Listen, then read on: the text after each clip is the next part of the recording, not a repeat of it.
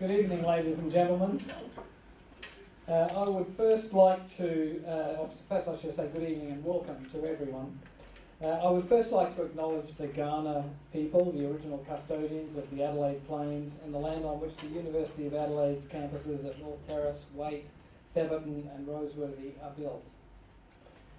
I'd like to welcome you all to tonight's free public talk, which is part of our highly successful Research Tuesday series. My name is Robert Saint. I'm the Pro-Vice Chancellor for Research Strategy at the University of Adelaide. And although I've only been here a relatively short time, I've heard wonderful things about the Research Tuesday events, and I'm very much looking forward to this one myself. It's been a wonderfully rich and diverse year for the Research Tuesday presentations. So far, we've heard about topics such as chronic pain management, market and business intelligence, the evolution of plant life, issues with housing and accommodation, and dietary fat. Tonight, and I have to say this is a fabulous turnout, it's wonderful to see so many people here interested in tonight's topic. Tonight, our Research Tuesday deals with a very different topic, and quite literally, we hope it will give us a window into the ancient past. Tonight's topic is Shards of History, How Glass Changed the World. Our speaker is Dr. Margaret O'Hea, who is a senior lecturer in our discipline of classics. Margaret is also director of the University of Adelaide's Museum of Classical Archaeology, and if you've never paid that museum a visit, tonight might inspire you to do so, and I do encourage you to do that. It's a fascinating collection. In addition to her teaching and research, Dr. O'Hea is also a practicing archaeologist, a self-confessed dirt and sometimes dirty archaeologist. And if that weren't enough to keep her busy, she also teaches an archaeological field school in Jordan, which can be a very hands-on experience, and I just volunteered my services to that because it sounds like an extraordinary experience. Dr. O'Hea has a lifelong interest in the transition of material culture from Roman times to Islam in the countries that we know today as Jordan and Syria. Would you please welcome Dr. Margaret O'Hea.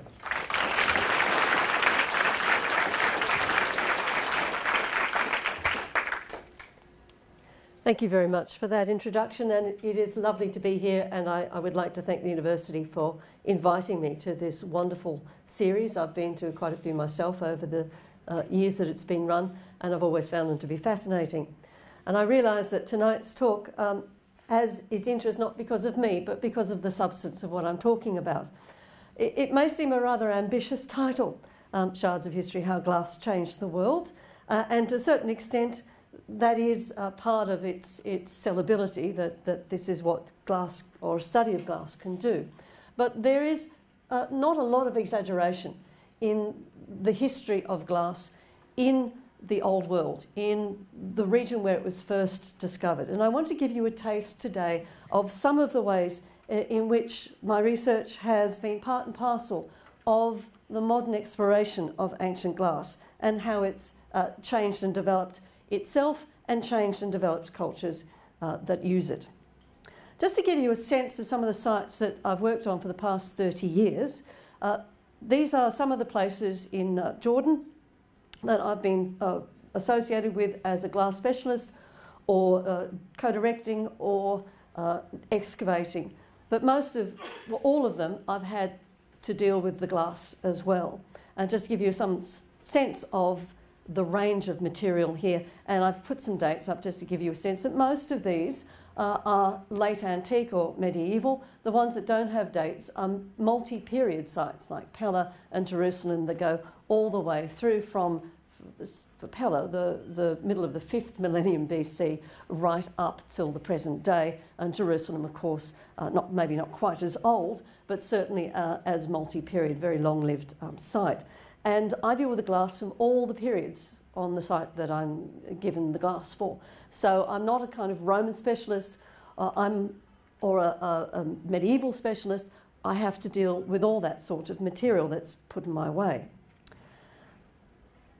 Now, anyone who's an archaeologist is trained in some kind of material culture. They have a specialisation, whether it's pottery or glass, or coins or architecture, as well as being able to dig and do all the other things that archaeologists have to do in the field, record properly, survey, plan, all that sort of thing. But often I find that non-archaeologists think that if you're a specialist in a particular medium, like pottery or glass, that somehow all you do is just catalogue it, you process it, you record it, but you don't think about it. But in fact, I don't know of any archaeologists who are specialists in a particular material that don't write about the big picture as well, that aren't interested in the more meaningful questions, rather than just what is it, what was it used for, what date is it. Now they do take up an awful lot of time sometimes because you deal with tiny fragments of artefacts, usually rather than complete ones. But that's just the beginning of the process, the beginning of the exploration. The really interesting bit is trying to work out what it all means. And more recently, in the past 10 years or so, my own research interests have concentrated on that interaction between technology and culture, and in particular 3 periods of technological change for glass that have some impact in the cultures where these changes took place. And I want to briefly go through some of them tonight. The first one is the appearance of ordinary everyday glass vessels as opposed to ones used in religious rituals in temples, produced in moulds, and I'll explain why that's important in a moment, in the 8th century BC. Now that's the Iron Age for the Near East, and in particular a time when the Assyrians created an empire, took over a lot of other kingdoms, came down like the proverbial wolf on the fold to Israel and made them a subject kingdom, Judea, Phoenicia, everywhere they could reach. And that's why I refer to it as the Assyrian Iron Age, because they were great imperialists. And I'll explain why I got interested in that in a moment. But the second area, which is chronologically very different, is the appearance of glass lighting, of ceiling lights in glass, and the use of windows. That's to say, architectural glass in late antiquity. That's the end of the Roman Empire, the early Middle Ages, as many of you know, from the 4th to 6th centuries AD and into the Middle Ages, and the impact that that had upon societies across Europe and the Near East, the Mediterranean worlds. And lastly, and this is an ongoing project too, I've been looking at a transition of something that might seem at first glance terribly technical, a transition in the composition of glass from using mineral soda to plant ash in the early Islamic period. But that actually also links into a much wider and interesting issue about climate change and its impact on technology. Now those are the 3 things that I've been working on fairly solidly the past 3 or 4 years in particular. But as of this year, this January, I've also finally got a chance to explore the physical nature of late antique glass workshops, because I dug one up. And I'll come to that at the end of this talk. Now just to remind you all of what glass is. Glass is made up mostly of silica, and in the modern world that's sand, but it can also be made out of any silicate, so quartz pebbles, river pebbles, and they were certainly used where glass was first invented, in the Tigris-Euphrates basin, modern-day Iraq, northern Syria, because they didn't have a lot of sand there, surprising enough, it's more quartz pebbles. You can also use flint or chert to make glass, and it's about 70–75% silica. And then you need a little lime to stop the glass. If you heat it up enough, 1800 degrees centigrade, you can make any silicate into glass. But if you pour water into it, it will dissolve again, so it's not a lot of use. So you have to add a little lime, and you have to add, in the ancient world, you had to add a little bit of a soda to lower the melting temperature of the silica enough so that ancient kilns could actually melt the silica and make glass, to bring it down from that high temperature down to between 1100 and 1200 degrees in order to make glass. So as I say, it's about 3/4 silica, and then depending on the type of lime and the type of soda, the rest of it is basically that, with a little bit of colourants if you want to make it a pretty colour. And just to remind, some of you I know are familiar faces and you've heard me talk about glass before, just to remind you that this basic composition was in use from about the late 4th millennium BC onwards to make glass-like objects, faience, frit objects, usually moulded, amulets, beads, that sort of thing in Mesopotamia, which is where it was invented. Real glass, that's to say it's really glassy and translucent, glass like vitreous, in the interstitial bits in the lattice structure of glass all the way through since the end of the 3rd millennium BC, and that's about the time of the royal dynasties of for example, in southern Mesopotamia. But you have to scroll forward till about the 16th century BC before you start getting glass containers, glass being used to make vessels. In particular, these sorts of vessels, which are mostly perfumed oil containers for religious rituals, and the odd very small chalice, as you see here in Egypt. These are all Egyptian examples. And you'll notice also that in these early types of vessels, these date from the second half of the 2nd millennium BC, that they are brightly coloured, fairly opaque looking, and they have these kind of linear zigzag or linear trail decoration on them. And that's because in this period, the point of creating glass was to create a cheaper, more accessible, more malleable form of stone. Right? So they were imitating stone, including agates and striped stones. But they realised, of course, they could make them pretty stones, different colours from stones. And that's also reflected in what we know about the sources when we finally get writing in the end of the 3rd millennium BC. From that time onwards, the words used, and there were about 3 of them in the Bronze Age to refer to glass, and they all are variants on the phrase molten stone or stone from the kiln. That's what they call glass.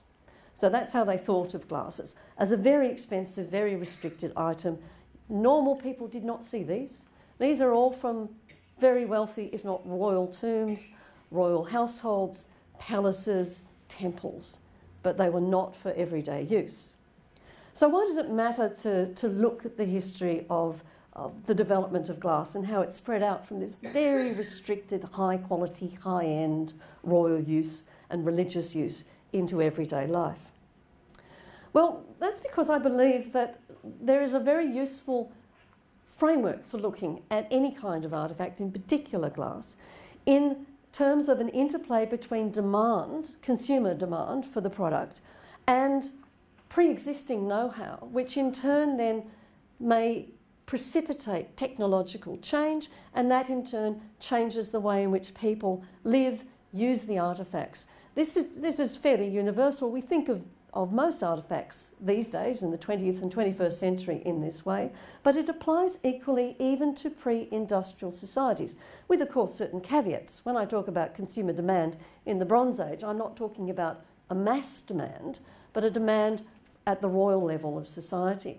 But nevertheless, that interplay, that interaction applies in a pre-industrial society. So how, for example, we get from those vessels that you just saw to something like this, which is not opaque, it is not strongly coloured, in fact it's been artificially decolorised, it is not made by winding trails around a core, as all the other ones were, but this was cast in a mould. All of these things are different ways of manufacturing a piece of glass, and this dates from the 8th century BC. So when I ask myself, how do you get from those earlier core-wound vessels to something like this? This kind of model, this interplay between people, what they want out of the material, and the technology of the material come to play. And that, to me, is the most interesting aspect of it. It's not cataloguing the stuff, it's finding out how it fitted into everyday life or into the lives of the people that used it. Which brings me to that first research area that I've been looking at.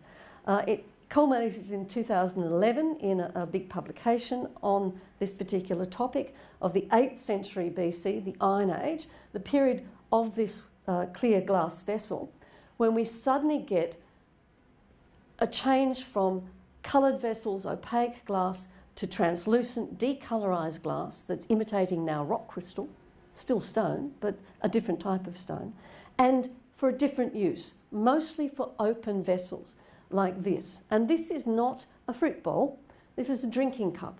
That's how people drank wine, in these big open bowls. They're shallow, so they don't contain quite as much as you might think. But this is the elite form of drinking, used in banquets but also in religious banquets in the Near East.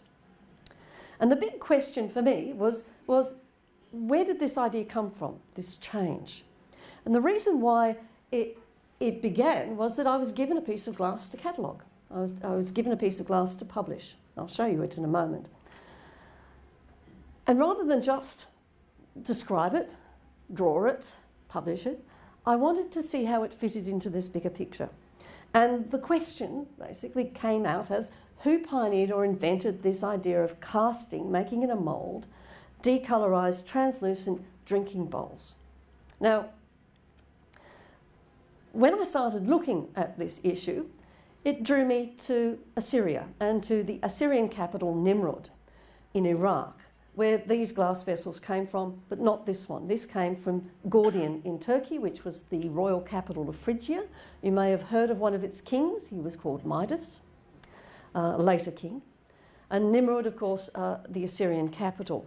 Famous excavation dug by the British in the 1950s to early 60s.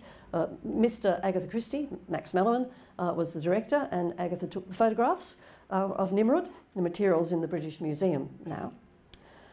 And Gordion in Turkey, which is an ongoing American excavation, again, very long-lived, since the late 60s, early 70s, and Janet Jones is doing the glass for that. So how does my research come into this picture? Well, the glass deep bowl that you just saw before this, and the earlier translucent glass that you just saw on this slide, came from Nimrud. And this, which is clearly the same idea, it's cast, it's decolorised, it's translucent, comes from Gordion. They all date from the 8th century BC. That's reasonably well dated because of destructions, and the Assyrians kept historical records, usually of them killing other people, and then we get a record of people finally killing the Assyrians and destroying and burning down the palace at Nimrud. And when I say that, I'm talking about bodies thrown down wells. The place was toast, right? It was literally trashed. Well dated material. But what was interesting was that whenever anyone talked about the Nimrud glass, they assumed them to be Phoenician inventions, not Assyrian, and not despite the fact that the very first of these Phrygian decolorised vessels was found in the early 70s. They didn't assume them to be the source of this new technology, because only 2 of these vessels have been found in Phrygia, and after all, they're Phrygians. What do they have to do with glass? People trained in classics, people who've read their Homer, automatically in the 20th century assumed that if it was to do with glass and it was in the Iron Age or the Archaic period, it must be Phoenician, because our Greek sources, whose contact with the Near East was through Phoenician traders, assumed that all the fancy goods that they received came from Phoenicia, and that the Phoenicians invented glass, which they didn't, and that the Phoenicians developed the best glass of their day in the 8th centuries and 7th and 6th centuries BC, and the Phoenicians produced all the wonderful textiles that the Greeks bought, and the Phoenicians invented all the wonderful metal objects that Homer refers to, fantastic Phoenician silverware in the Iliad, for example, in the Odyssey, for example. But the Phoenicians, whilst they did produce things, were also great merchants. And what the Greeks didn't know too much about were all the other cultures in the Near East. So even today, you will find in exhibition catalogues, in any kind of catalogue about the Phoenicians or book about the Phoenicians, that they developed this type of glass, that the Assyrians couldn't have done it because all they did was go around burning down cities and killing people, enslaving them, and bringing all the booty back to Assyria. And that is not an exaggeration, because that's what the Assyrians said about themselves. So fair enough. But it doesn't mean that they didn't have a culture too, or technology, or abilities, or craftsmen. It just means that they also acquired everybody else's. Well, I was asked in 2008 to publish a piece of glass from the Amman Citadel in Jordan, the capital of Jordan, as excavated by the Department of Antiquities and the École Biblique, the Franciscans based in Jerusalem, in the 1980s. And what I was really given was half a metal bowl. Here you see it in glorious Technicolor, full of glass insets, and all of the glass, which are the red, white, by white I mean actually decolorised translucent glass, colourless glass, red, translucent and blue glass, were inlaid into a copper alloy or bronze bowl. We only had half of it, It was found in the debris of a destroyed citadel, that is to say the royal palace of the Ammonite king. Yes, you guessed who probably destroyed it. The Assyrians. We know that because they tell us they did.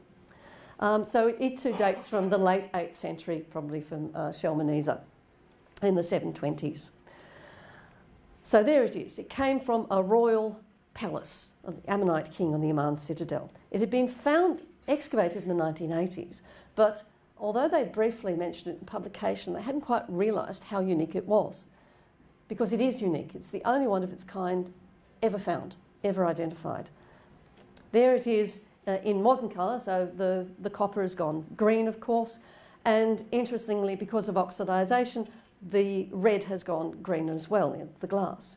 But the shape closely parallels the shape of the Nimrod glass bowls, of which many were found in the storerooms of Nimrod, and a few actually in the storerooms in Fort Shalmaneser and also in the palace.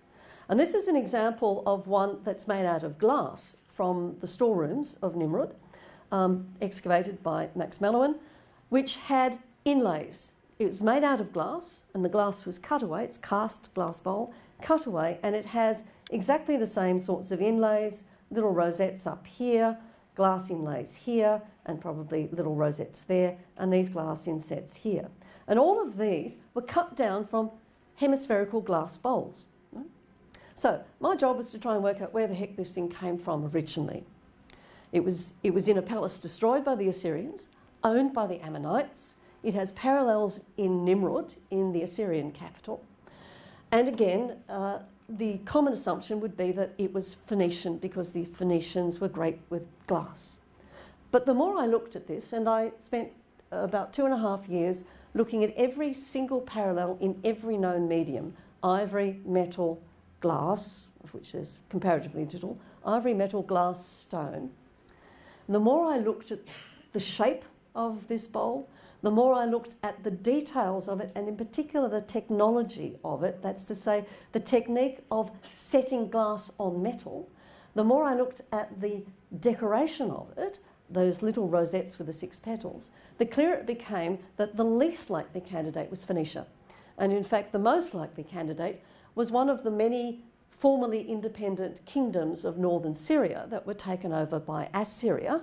And if they were good little kings, the Assyrians allowed them to become governors of their own cities. And if they were bad little kings, they were flayed alive and their skins hung up on the battlements as an example to everybody else. Which northern Syrian kingdom it was, none of us can yet say. But this, in fact, has kind of turned the whole concept of Phoenicia and indeed of the ability of northern Syrian kingdoms to have a culture and a technology that's quite innovative, that's quite extraordinary for its day, casting vessels in glass, and these kinds of drinking vessels that were so highly prized that the Assyrians took them back to their palace. They were so highly prized that they were given as royal gifts to the king of the Ammonites and so on. This brings back the northern Syrian kingdoms, and I'm talking about the region of modern-day northern Syria into southeastern Turkey, Urartu, Ararat, that region. It brings them back into focus for the first time and restores some dignity to their cultural contributions to the Near East, whereas previously it had been hidden by this assumption that if it was innovative, it was Phoenician. And that is, in fact, one of the catchphrases of the Phoenicians, that they're innovative, that they're exploratory, that they were the sailors of the Mediterranean world. But in fact, the picture is a little more complicated than that. Certainly the Phoenicians took up this technology at least a century and a half later, but not in this time frame, in the 8th century. Instead, it's better to see the arrival of these objects in places like Nimrod and Ammon, modern-day Amman, as part and parcel of a world in which this kind of elite material was made in royal workshops for kings to either use themselves or to give as highly prized gifts to other people. And again, the Assyrian records tell us about this. They show it. They show lots of images of processions of people bringing high-quality objects from one king to another. And the Assyrians themselves talk about this, whether it's ivory couches from the king of Damascus, king of Sham, or whether it's textiles from Phoenicia, these things are mentioned, not, unfortunately for me, glass. So that was my first big interest in this kind of change and how it fitted in to the picture. And the reason why that shift to casting glass drinking bowls is important, it has to do with something in between then and the Roman period. In the 8th century BC, this began. The Assyrians were wiped off, as an empire, were wiped off the face of the earth in the following century and replaced by Medes, who were, within a few years, replaced by the Persians. But the Persians took up a lot of Assyrian technology, and they continued to make those decolorized, colourless drinking bowls. When the Greeks started to interact more with the Persians, they took the glass and highly prized it and talked about it. Aristophanes talks about it in his play The Persians, about their glass drinking bowls. And they don't imitate them, they just buy them or get them as gifts. And when Alexander the Great comes over and takes over the Persian Empire, his successors, the Hellenistic kingdoms, the Greek kingdoms of the Near East and of Egypt, take up that Persian idea of drinking cups. So each of the new Ptolemaic, Seleucid, Antigonid kingdoms that are the Greek successors to Alexander the Great started making those vessels. And you keep scrolling forward, so there's a continuity now, all based in the Near East. And when you go forward down to the Hellenistic period with the greatest prosperity, the 3rd and 2nd centuries BC, where you get real mass consumerism and people start to mass produce pottery, mass produce figurines as souvenirs from the theatre, all this sort of thing. People want stuff. It's a very material world, the late 3rd, 2nd century BC. Some bright spark, again, in the Near East, decides to make those imitation, decolorized, cast, expensive bowls cheaply. And instead of casting them and then grinding them down and polishing them, they simply get a disc of glass, put it upside down over a half sphere of stone and let it sag. So they do the same thing, but much more cheaply. And these are called sagged bowls. And the minute that technology was developed in the early 2nd century BC, every Hellenistic site, every 2nd century BC site in the Near East, no matter how humble, has glass drinking bowls in their households. And you may say, well, why is that important, other than the fact that they can now appreciate the colour of their wine while they're drinking it? Well, the importance is that now it's in their lives, just in one medium. But instead of being used for rituals, these little perfumed corform vessels, they're everywhere. And so it comes to be that the last type of glass to become mass-produced were those little religious perfumed oil containers. And again, they think of a time lag of about 5 generations, where glass is everywhere and it's relatively cheap. And finally, somebody, somewhere in the Near East who's a glass producer, a glass worker, decides to mass-produce perfumed oil vessels, which are closed vessels. And they do that by thinking about a technology and developing it, glass blowing. It was not invented as an accident. Nobody blew a bubble of glass by chance. It was a strategy to make perfumed oil containers, because they're the first ones that we have, these narrow perfumed oil containers. And the minute that was begun, then they realised they could blow big bubbles and make bowls and cups. And suddenly, in the 1st century BC, almost exactly the same time as the Romans arrived in the Near East, this cheap, available form of glass making spread across the Mediterranean world. And as one Roman observed in the time of Augustus, you can now buy a cup of glass in Rome for a price of a few bronze coins, really, really cheaply. And so this Near Eastern invention ultimately relied on that earlier Iron Age development of the cast translucent drinking cups as one of the steps on the way for this to come to be. And glass blowing allowed Roman consumers, and we are talking about a mass consumer market now used in a monetarised economy, to buy and use glass in whatever way they liked. They could use them, for example, for windows, for pre-existing Roman forms of architecture, which are bathhouses or steam baths, you know, the Turkish bath type construction. They needed a type of climate control in those to let the light in but keep the steam inside. So we have fixed glass windows.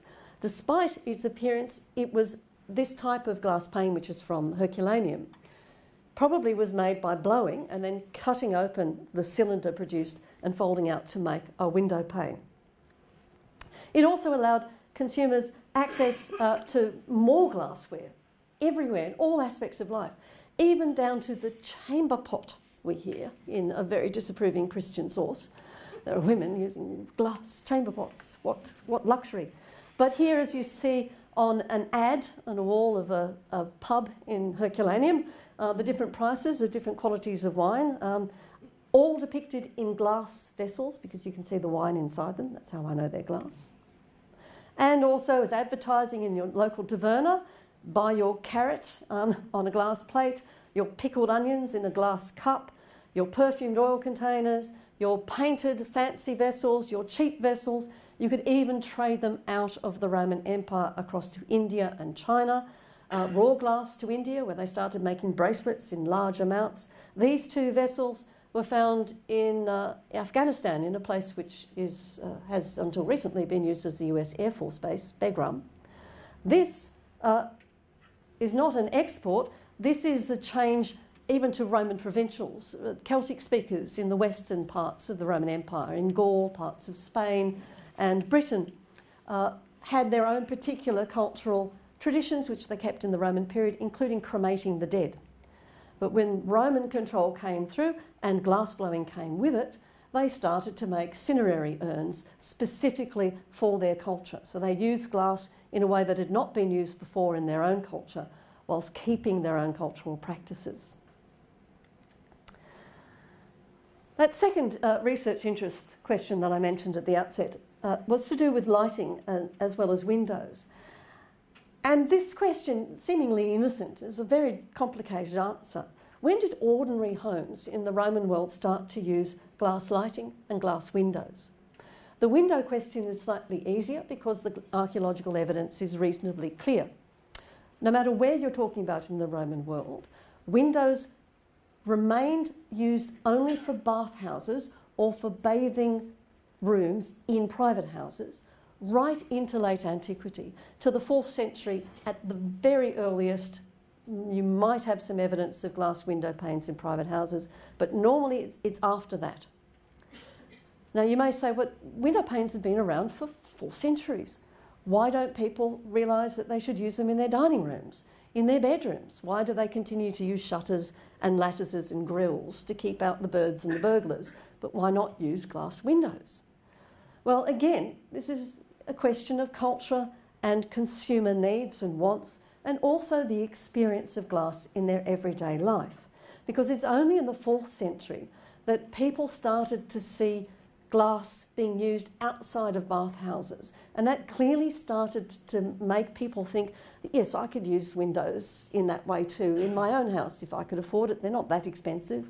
We have the prices. There are 2 different qualities of windows. They're reasonably cheap. You don't need that many windows. But why only probably in the 5th, 6th centuries? Because in the 4th century, a new form of architecture appeared on the Roman landscape, the Christian basilica, the Christian church. And their architects, because they were trying to protect a congregation that largely was based inside the building rather than in the pagan world outside the building, and because there were now so many churches, they started to use fixed glass windows. And because these churches are springing up everywhere, this starts to disseminate an idea into everybody's minds, so that it's a possibility that it could be used in ways that had not previously been understood. And the same general idea seems to be behind the take-up of glass lighting as well, because our earliest evidence of them, and here you see some here, glass lights in a bronze holder from the 6th century in Jordan. The earliest evidence for glass oil lamps dates from the 4th century AD. We've got literary evidence for this. There's an anecdote based in Antioch in the 330s, 340s about a widow of a shopkeeper complaining that the council ordinance requires her to put up glass lights, or put up rather oil lights, in the colonnade in front of the shop. and the price of oil has skyrocketed because the council ordinance has required shopkeepers to put lights outside their shops. So somebody's raised the price of olive oil and she can't afford to do it anymore. But we also have archaeological evidence. I work also for the Americans at Petra, and there we've got a really well-dated earthquake of 363 and a very big bathhouse which was using hanging lights, both before and after 363. Here you see fragments of some of these. This will be published quite soon in the final report of the Petra Great Temple of Brown University. So we can see that these things are coming together. And we also hear in the 4th century of Christian authors writing about glass lamps as the amazing technological feature of the age. Forget the excitement about mobile phones when they first came in. People didn't write poems about mobile phones. Many people wrote poems about glass lamps or commented on them because they were so exciting, because it was so different. Previously, lamps were oil lamps, they were handheld. You could put it on a bench, you could put it on a stand.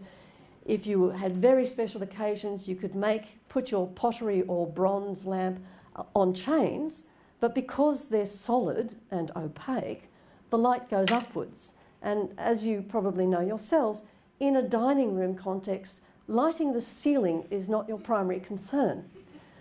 Whereas once you use glass for the same purpose, of course, everything is illuminated.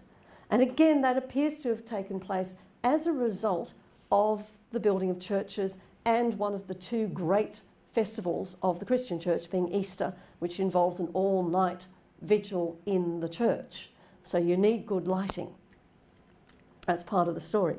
The impact of all of this was to change the forms of architecture, particularly windows, changed the forms of Roman architecture into the Middle Ages, changed the ways in which people formatted their dining rooms when they started putting glass lamps in the 4th, 5th centuries, and also changed people's religious experiences in all the major religions.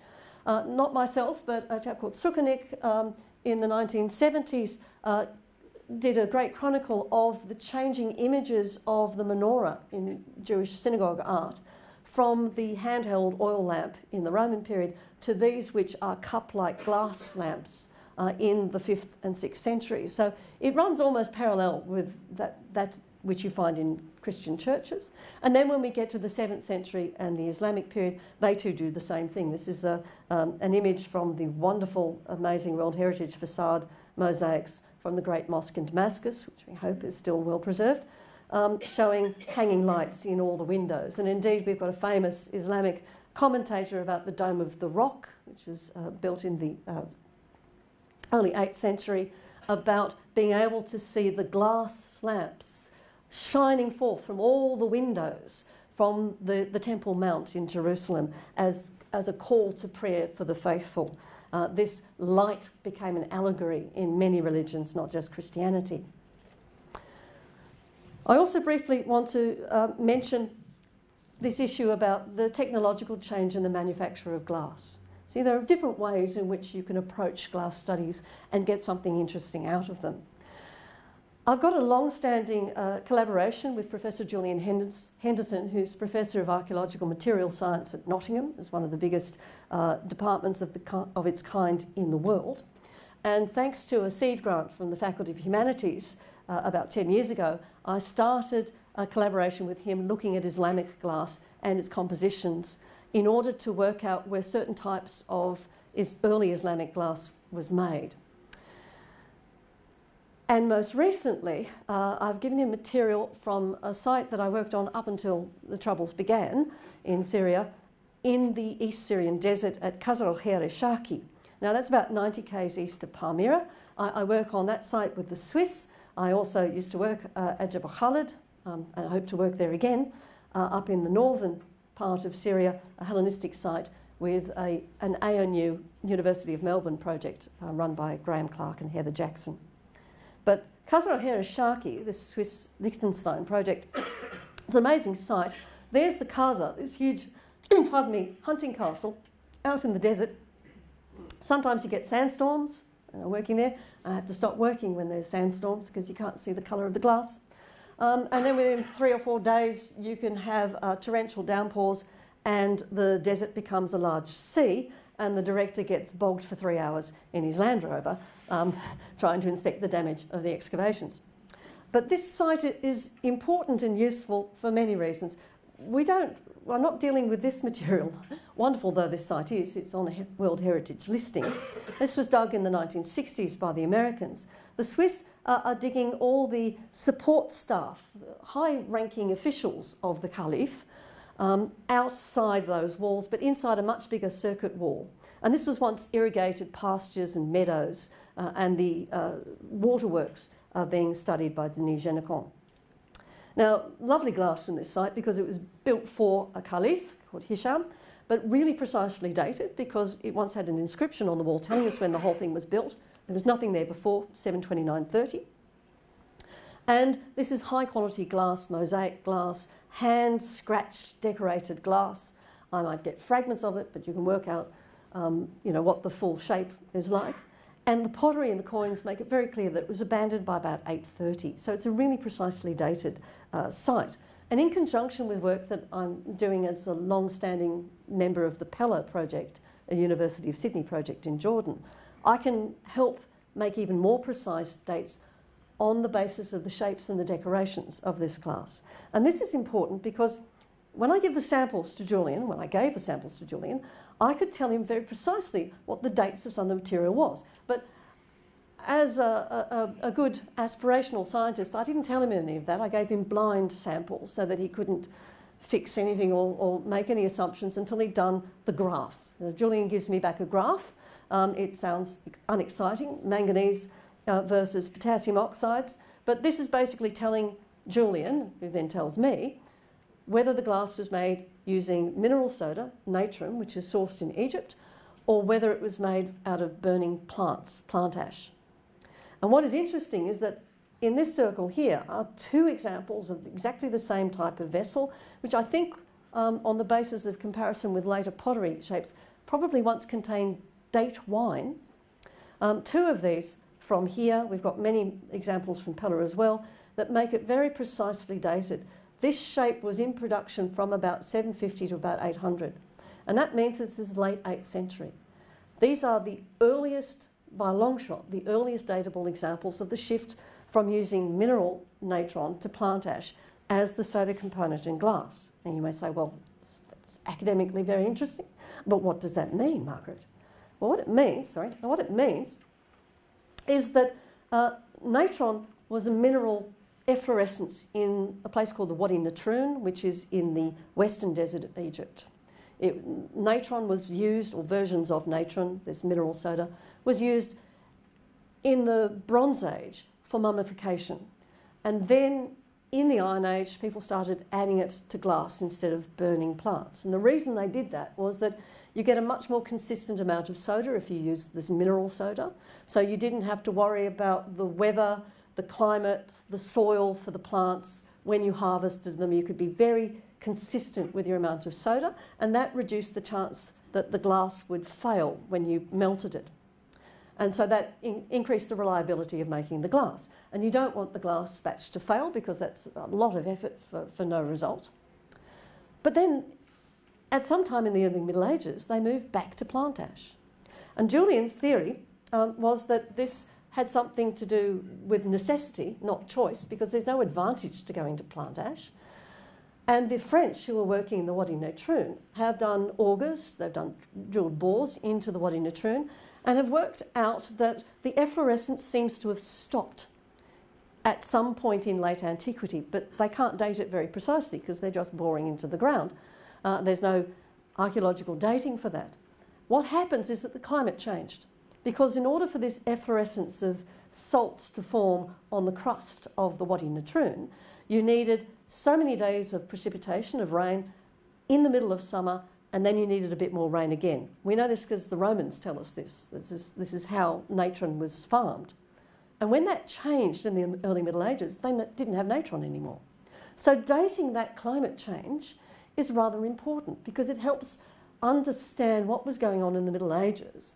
And it also helps us to understand that these things can have unexpected ramifications for technologies, ones that you might not have even thought of until the evidence comes before you. Previously to this last year, when Julian analysed this for me and we started talking about it, we thought this only happened in the 9th century.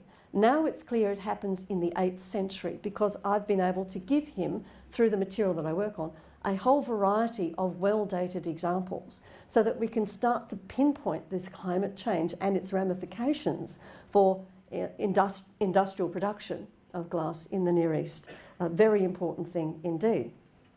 And I want to end with one last point.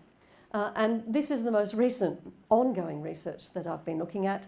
And it's about the assumptions that people in the past have made about the actual places where glass was blown, glass workshops. Not where the raw glass was made, because they were made in large furnaces in the Roman period, about the size of a small room. Then you demolished the furnace because you could only use it once.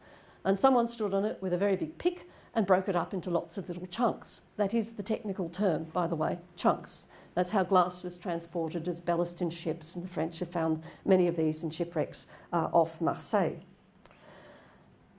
Funnily enough, despite the fact that the Romans used so much glass, and they did occasionally talk about it, we've only got 2 representations of glass workshops in all of Roman art.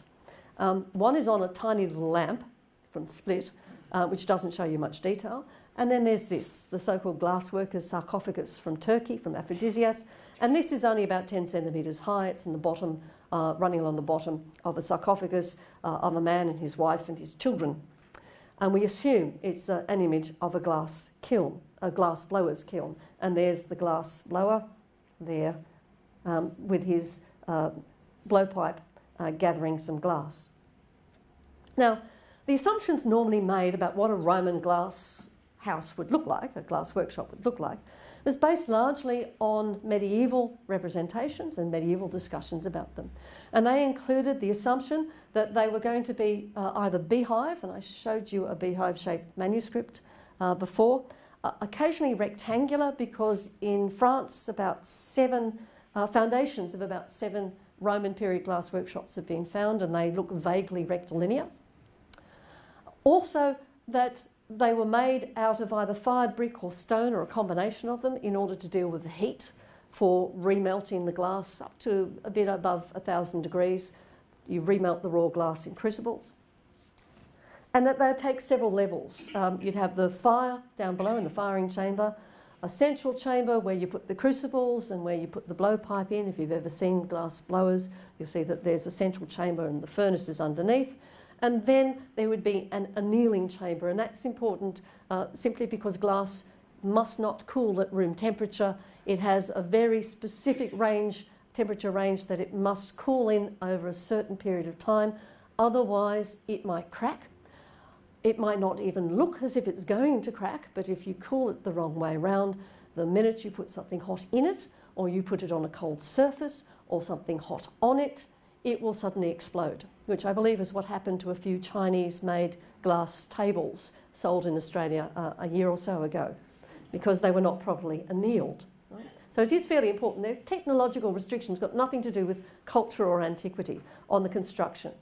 The siege, the melting chamber, has to reach at least 1,000 degrees. The annealing chamber between 500 and 570. Right? And work on traditional glass blowers in the 1970s, the Corning Museum of Glass did a detailed study of an Afghan glass workshop, show the same sorts of things. This is simplified. It doesn't have the annealing chamber on top, but that's where the blowpipe would go in. There's the furnace down below. That stone there is for rolling the blowpipe with the blown glass, so you get an even shape, and also for resting the blowpipe later on. That's not for his tea or coffee. That's water to be poured onto that flat stone slab to keep it cool, so that when you're blowing the glass, then you can roll it a bit, take it up, re-inflate it, roll it a bit. You can control the temperature, so that has to stay a certain temperature as well. Now, for 30 years now, I've been working at Pella since I was a very small child. No, since I was an honours student. First of all under Tony Nicol and Basil Hennessy, who, alas, the great late John Basil Hennessy died last week. But he was a pioneer of Near Eastern archaeology and Cypriot archaeology, and he's sorely missed. And nowadays, Stephen Burke of the University of Sydney is the current director. So there's a site in the North Jordan Valley, and the circle indicates the trenches that are currently being excavated there. Now, the main purpose of the excavations nowadays is to dig up the largest Bronze Age temple ever found in Jordan.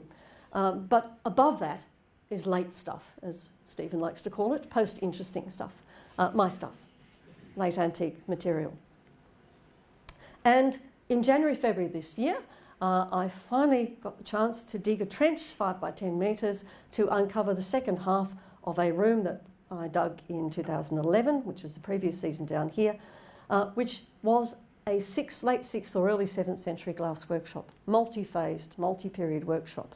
It was incorporated into a much earlier building that was destroyed in the 5th century. There's a doorway of the earlier building there, there's the doorway, but then it was subdivided into these workrooms. Now, glass workshops are very difficult to find. They come to you, not you to them, because how do you find a glass workshop? It's very difficult to find. They're very difficult to identify, which is why they're difficult to find. You can find debris from glassworking, but you seldom get the chance to find a workshop in situ or any of the kilns in situ, because they're very seldom well preserved. But in this particular case, the whole building fell down in an earthquake in the 660s. Yay. Fortunately, nobody was harmed. At least there are no dead bodies so far in the building. But I had to dig through about 2.5 metres of collapse to get down to it. But there it was. Even so, it's still not preserved at full height, but the best preserved publishable material that we've got in the entire Near East, because there aren't that many around. There's one at Beshan, which is 12 kilometres to the west across the border of the Jordan River in Israel, which has never been fully published or described, and the 2 publications that talk about it say contradictory things, so I'm not going to go into that now. And the other 2 sites that have claimed to have remnants of kilns, Jalami and Sepphoris in the Galilee, don't actually have any kilns. They just have the traces where the kilns once were. Whereas we've got not just evidence of glass making, because we've got the raw chunks. I told you we had chunks. These are chunks, just some of them, that were sitting outside the door in a pile waiting to be heated up. We've got the test driplets, which is when people test that the glass is hot enough in the crucible to be blown. And we have wasters. My favourite, this is a blown spoon that was clearly a bit wonky. And so they didn't sell it. They put it in the pile to be recycled, along with these things, which are rims of cups that went wonky. So they put them in the pile to recycle them. It had multiple phases, this glass kiln, including a bench which had this year a complete waster sitting upright. They couldn't sell it because it was, yes, wonky, as you can see, but they could certainly use it. And so it was sitting upright in this bench, in this multi-phased kiln site. I'll very quickly give you a sense of this. Different phases in this photo together. Once that bench was removed, we took it away. It was contemporary with this kiln here. An earlier kiln was found underneath. And in summary, these, at first glance, looked to be bread ovens when we came down on the top of them, because they were built out of clay, made out of clay that was modelled and put in place on site, and it was fired by putting a fire inside the firing chamber, right? So they were fired in situ. They were made out of raw clay.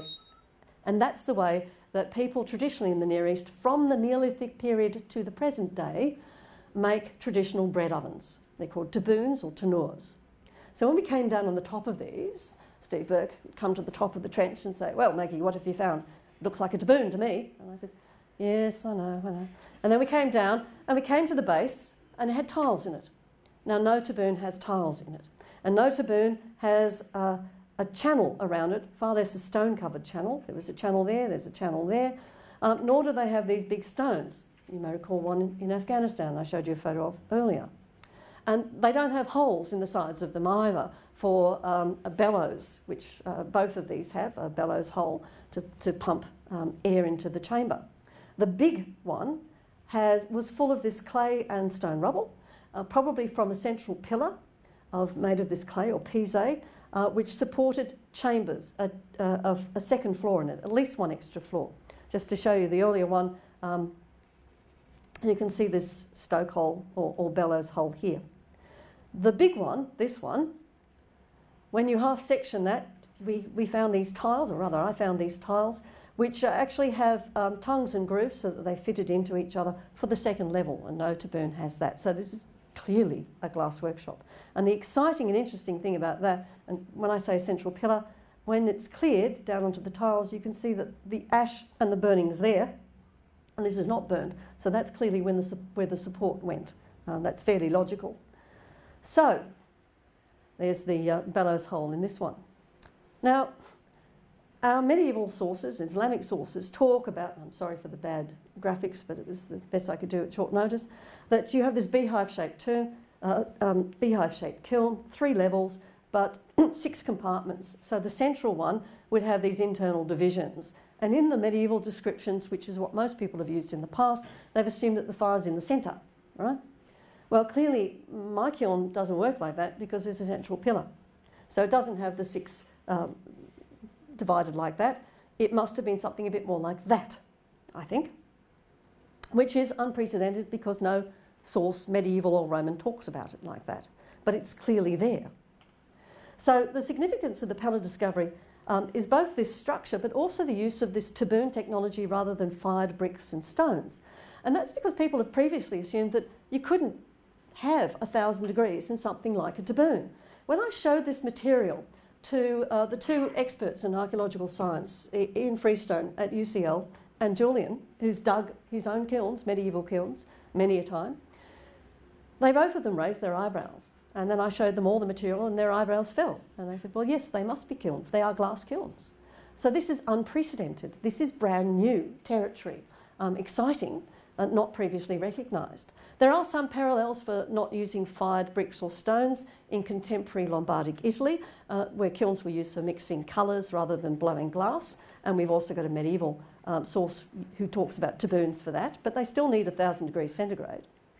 And the other important thing to note, this is not some sort of strange, wacky variant. This is from the centre of the glass-making world, the Near East. So this is the norm. And all the things that we've been assuming about Roman glass workshops is actually based on the variants in Western Europe and the variations of the Middle Ages. This is probably more like the default setting for these. I've still got to find the shop front, the actual work, the sales room, but that's next season in 2015 in the North Balk. I swear it's there. And the next part of the process is to have the glass analysed. It's going to be a big project and compared with the domestic glass already found in contemporary houses in Pella. But it's clearly evidence of, yet more evidence of a thriving demand for glass goods, that this is in downtown Pella, in the heart of the city, in a period which has normally been assumed to be a period of decline, but is a period of great consumerism. I finally want to thank the people that helped me dig this trench, Mohammed Najjar and his team, in both seasons. We started at the top, which is the balk that I'm standing on taking, well, people are standing on taking these photos, and worked our way down to the Bronze Age in 2 seasons in this trench, stopping to record these, of course, perfectly en route, and working our way through the earlier mosaic floor at the end. But we got there in the end, as we have tonight as well. And I hope you'll understand now why I get so excited about these shiny little pieces of glass, these shards of glass, because there are an awful lot of ways in which we can still find out about the ancient world by looking at glass and its technology and how it interacted with its contemporary societies. Thank you very much for your patience tonight.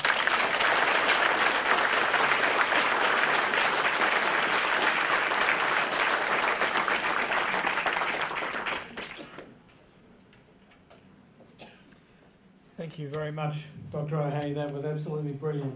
Not only did you excite us with the story that you had to tell us, but also it gave us a sense, I think, of what discovery is all about, what research is all about, and how we've got so much left to learn and how exciting that is. I'd like to thank you for your talk, and I'll ask you all to join me in a second, but we have a small gift. It's pretty appealing to me to thank you for your contribution. Would you join me in thanking you? Thank you very much. Thank you.